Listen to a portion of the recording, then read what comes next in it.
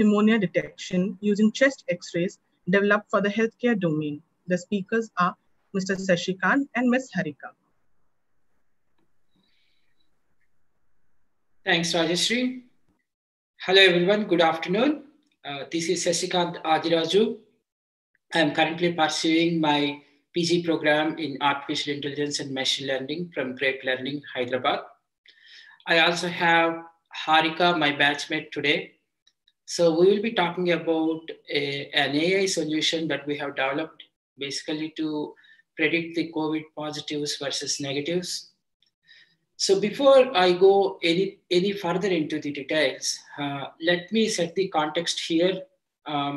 Three fundamental questions: why, what, and how.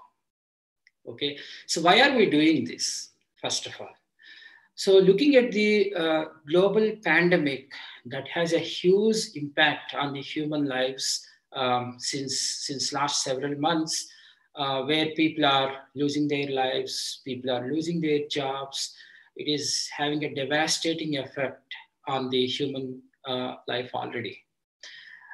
There are, frontline healthcare community workers. They are very busy in identifying various solutions to minimize this impact and working feverishly day in and day out to prevent or to minimize this impact. On the other hand, there is a different set of people who are also busy in the form of data science community. So they are looking at various innovative solutions, various technology related solutions, basically to assist the frontline healthcare community with their solutions. So that is why we wanted to do this project, basically to help those healthcare community people who are on the front line.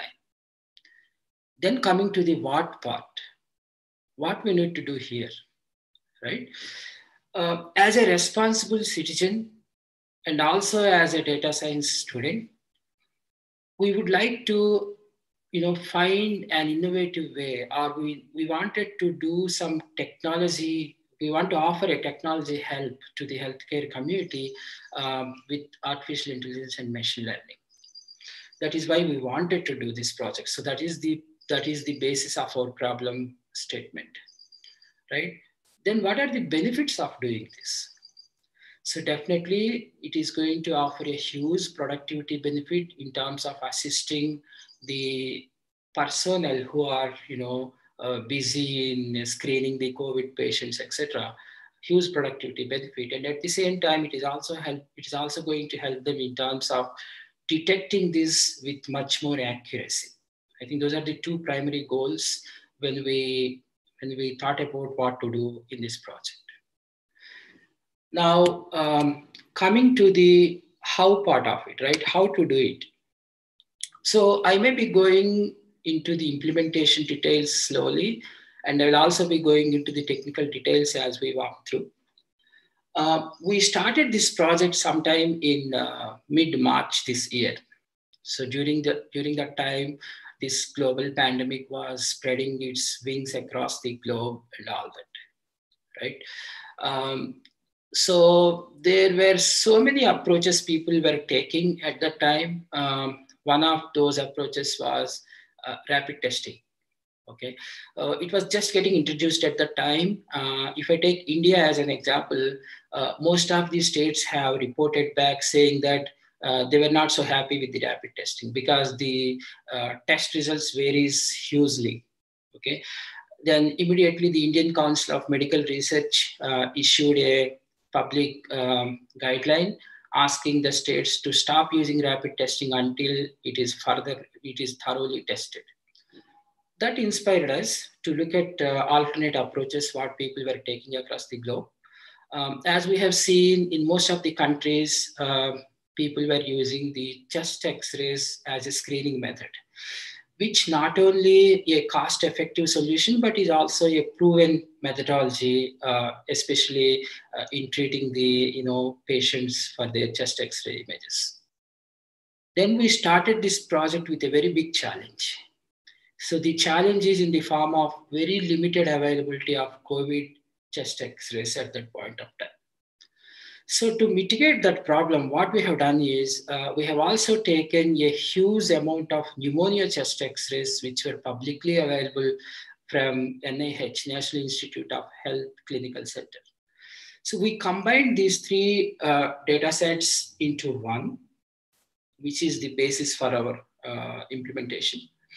And then we need to look at the models, how to build a model and all that, right? So we were looking at various models, and then we have chosen some of the very well-known models that are already out there from the industry.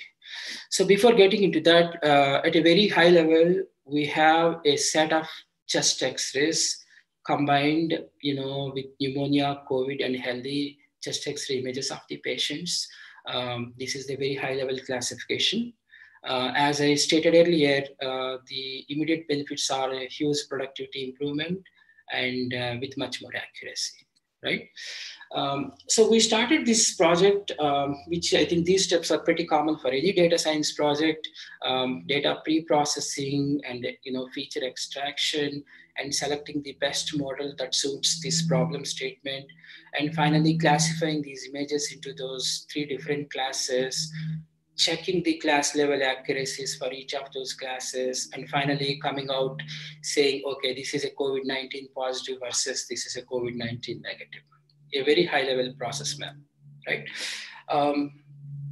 Then the training side of it. So as I said, we combined NIH pneumonia images with the COVID-19 images from COVIDNet into one data set. And we trained our model on around 13,500 images to make sure it generalized well in predicting on the validation data set. So standard steps here, we analyzed the data, we understood the data before we normalized the data on the images, and we applied some very basic data augmentation techniques, which I'm going to show you in next page. And then making these images processed by the selected algorithm as part of its requirement in terms of the size of the image, and finally checking the accuracy scores of these models. And when we are going to put this into production, obviously we will be collecting a lot of chest X-rays from the patients, and then we are giving that those X-rays to this model, which is going to predict the correct class or correct type of the chest X-ray for that patient. So here, very, very simple, very basic data augmentation techniques, which we have used basically for the standardization purposes, like image rotations, shifting the images, adjusting the height of the images, setting the size of the image, etc. For our model. Now, the model selection. So which model to select for this type of problem, right? We have chosen two of the very well-known models from the Keras library. One is the VGG16, which is a classic model where people have used it extensively on image classification. As the name suggests, it is a 16-weight model that has 13 convolution layers, 5 max pooling layers, and 3 dense layers. So we pre-processed our data using the image data generator class, where we applied VGG16 later on. And on the right-hand side of this page, you can see an Inception V3 architecture. Inception V3 is from Google. This is a 42-layer deep convolution neural network. And we applied our data set on both these models for some comparison purposes. So here is a quick comparison between these two models. On the left-hand side, you can see VGG16. If you look at the confusion matrix and the classification report, you can observe that the precision on COVID-19 images was 95% when we used VGG16. And the test level accuracy is also I'm going to show in the next page. On the Inception V3 side, you can see the precision for COVID-19 is around 92%. Quick analysis on the cost benefit here. So as I said, what is the purpose of doing it? What are the benefits of doing it, right? So we tried to come up with an analogy, just a quick analogy to understand how this is going to benefit from the business perspective. So first of all, as we already understood so far, this is going to be an effective approach that is definitely going to assist the healthcare community to a larger extent. Okay, let us imagine a scenario where a resident radiologist, okay, whose job is to collect all these chest X-rays, analyze them, and then finally, saying, okay, these are the COVID images, these are the pneumonia images, and these are the healthy chest X-rays, etc. So if an expert radiologist is spending 10 hours per day, each hour he could able to process 100 X-rays, which means in a given day, he can do 1,000 X-rays in a day, right? So on an annual basis, in 1 year, which means if you could translate this into the monetary side of it, it is going to cost around 36,500. This is just rough calculation on the lower side, of course. So imagine you have thousands of chest X-rays where they need to be screened by a person, every day. It is going to take a lot of his time, and at the same time is going to incur a lot of operational cost here. So the machine learning algorithm that we have built is going to help this person, help this radiologist to a greater extent. So he can just spend a very little time to further, finalize the output, but it is going to help him a lot in terms of doing this screening. So we call our model as COVID-19 Net, which is an AI product. The expectation is this is going to help, ramping up the testing by 4 to 5 times when compared to, everything is being done by a human with a lot of manual checks. So the accuracy that we arrived at is 95% of our model. Since this is related to healthcare industry, accuracy is of utmost important, right? So 95% in general is a very good accuracy, but is it acceptable accuracy is something has to be, coordinated or has to be agreed with the healthcare domain expert before we finally, take this into consideration. So huge productivity benefit and lower operating cost is the key takeaway from this. Just to further go on from the comparison standpoint, you can see here VGG16 and Inception V3 quick check. So VGG16 has 138 million parameters. So which means the computing times are more. So when we are running a model using VGG16, it took a lot of time when we did the same with Inception V3. Okay, that is one finding we had when we were comparing these two models. And looking at the accuracy, VGG16 has given 95% accuracy versus Inception V3, which was coming close to that, but 94.09. So here is the trade-off, right? Accuracy or computing time. Since this is related to healthcare and has a direct impact on the human life, accuracy may take precedence over computing time. Again, this needs to be in consultation with the healthcare experts before finally choosing what model fits them best. So that's the trade-off. Okay, so with that, I will ask Harika, my batchmate, who is going to show you a demo notebook, which we have prepared for this demo.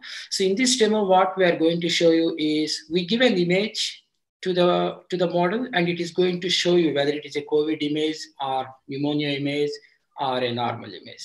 So with that, I will ask Harika to quickly take it over from me. Thank you, Shashi. So good afternoon to all attendees of this session. I am Harika. As a part of Great Learning, I have joined AIML August batch, AIML course August batch. So currently I am a student of Usmania University pursuing Master of Technology from Computer Science Department.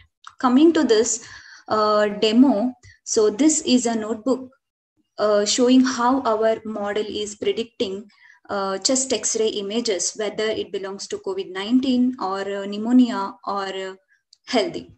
So this is a data set of all the classes of images followed by the class labels. Let's quickly run this code. Let's see how our model is predicting when we give a chest X-ray as an input. So I'm randomly selecting an image as an input to this model, and let's see how our model is predicting pretty good. So you can see the result of this model. So this is an image what we have chosen. On the top of it, you can see the class label predicted by our model. So let's check by taking another example. So let's quickly run this code again, and I am randomly selecting another image from my data set and see how our model is predicting for this image. So you can see the image here. So this image is what we have chosen from the data set, and this on the top of it, you can see the class label perfectly predicted by our model. So let me clarify one thing here. We are feeding only the images as an input to the model, and this the purpose of class label in this data set is to only check whether our model is predicting perfectly or not.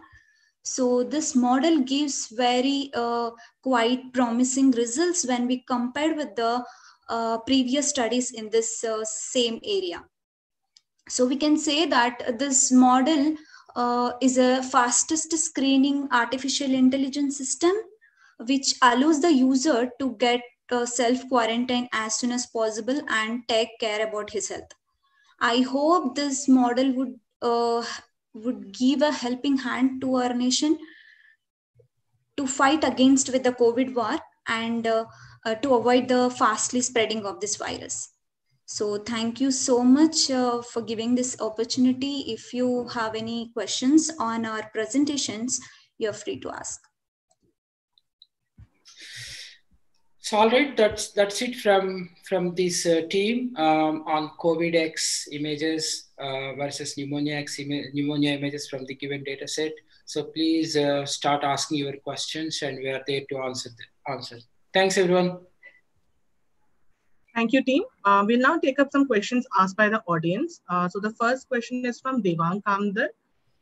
Please give a little background and how did you collaborate on the project and divided your work, and who did what part of the project? Excellent question. So the background, as I said, is we wanted to help. We wanted to offer a technology help to the frontline healthcare community. That was the background. That is why we have done this project.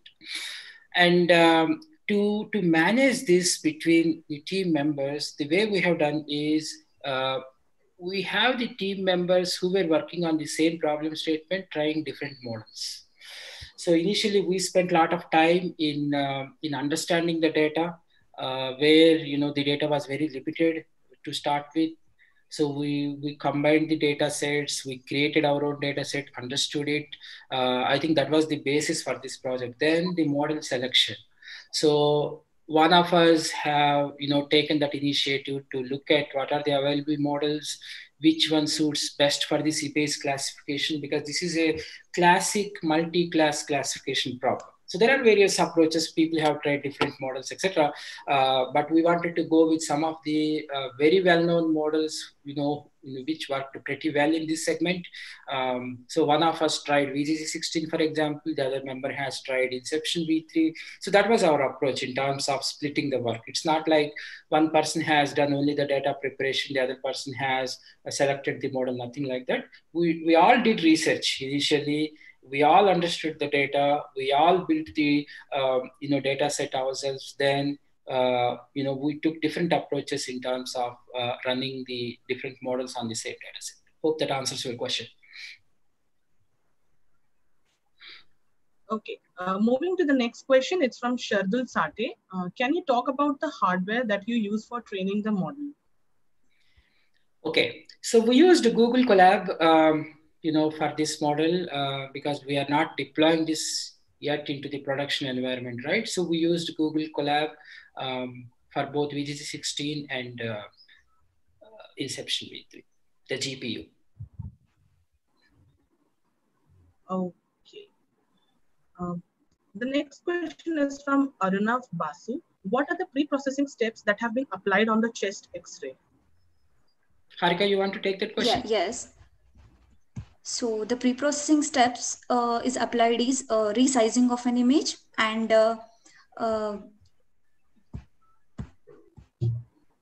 normalization of an image according to the model requirement. Thank you.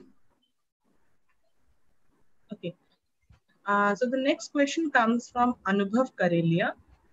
The question is, there must be class imbalance problem you face. What about checking for the precision and recall, especially recall, as it is very important in medical scenario? Excellent question. I like it. I forgot to mention about this challenge we face. Of course, the first challenge was the limited data available, I already mentioned. But when we started the implementation, the other biggest challenge came in the form of imbalanced data. So the COVID-19 images were very minimal compared to pneumonia images, which were too many. So how to balance this, right? So we applied a technique called assigning class weights for these 3 different classes, which actually solved this problem of imbalanced data sets, which, as you said, very important in the healthcare industry to come up with correct recall values and all. Thanks for that question. Okay. We have some more questions. So the next one is from Bihari Gandrakota. Looks like COVID-19 net is a retrained VGG16 on X-ray images and not a custom arc, or is it? You got it correct. So we just named our baby as COVID-XNet, but to your point, yes, it is basically we leveraged the VGG16 or Inception V3, those pre-trained models to do this predictive analytics. But yes, just the name of our baby. Okay, so we have the last question from Vedha Nayagam. Where did you find all COVID X-ray images? Are public images available for all? We leveraged COVID-Net. I think Linda Wang or somebody. I basically we found an article in Kaggle at the time. Some people were doing research on a similar problem. In fact, they built their custom model. Unlike our COVID-XNet, they had their own custom model called COVID-Net. So for that model building, they gathered some of the publicly available COVID chest X-rays from the globe. We used their images for creating our data set, and we combined it with another big set of pneumonia images from NIH. Thanks for the question. Thank you, team. We are soon starting with our next presentation on IPL cricket match outcome prediction using AI techniques. Requesting you all to kindly join the same using the YouTube link shared. Thank you. Thanks, everyone. Have a great day. Thank you, everyone.